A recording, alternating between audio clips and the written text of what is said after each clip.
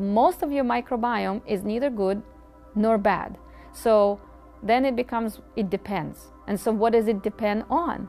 It depends on what you eat. It depends on what environment you expose your microbes to. It depends on what you do. And then your microbes that can be either good or bad for you can turn and be good for you and work to your advantage if you give them something good. I did a microbiome test to help determine if my food choices were really optimal for me.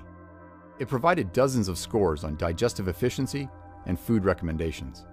As far as microbiome goes that we could test from your sample, it looks like your inflammatory activity is on the good side, so that's really reassuring. Your gut lining doesn't look like it's in distress or experiencing some threat from what we can measure, but there may be specific smaller kind of molecular pathways that we score that may be somewhat of a hint. So like LPS biosynthesis is something that you have more active in terms of our gene expression that goes into pathway activity assessment. You have it more active than our average customer base, our reference population. So one score being off, it's not something to get alarmed about, but having said that, lipopolysaccharide is something that is known as an immune trigger.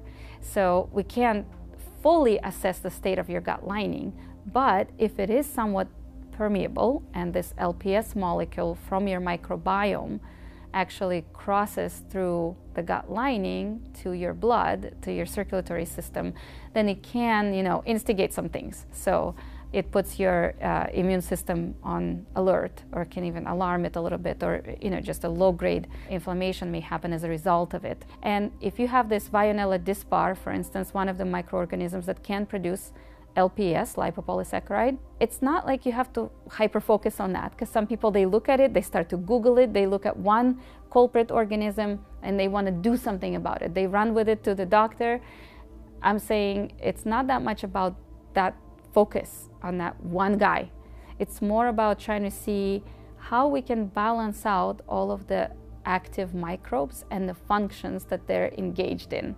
The balance can be improved by me improving my microbial diversity through the right foods and probiotics and fermented foods, and those are the action steps I would take. Oh, absolutely. So let's talk about your microbial diversity for a second. Your richness and diversity is a little bit on the lower side, especially the quantity of the active microbes that we see. I was looking at your recommendations to see your superfoods, because a lot of them are focused on rebalancing your microbiome and enriching, enhancing your diversity, boosting the richness of the active microbes. And so there are things like broccoli, which I know you already eat, and there's bok choy. And so a lot of these are very much filled with good nutrients and the types of carbohydrates that are known as resistant starches, and those things are really good for feeding your microbes and stimulating them to produce some beneficial nutrients for your gut and support your health and wellness overall.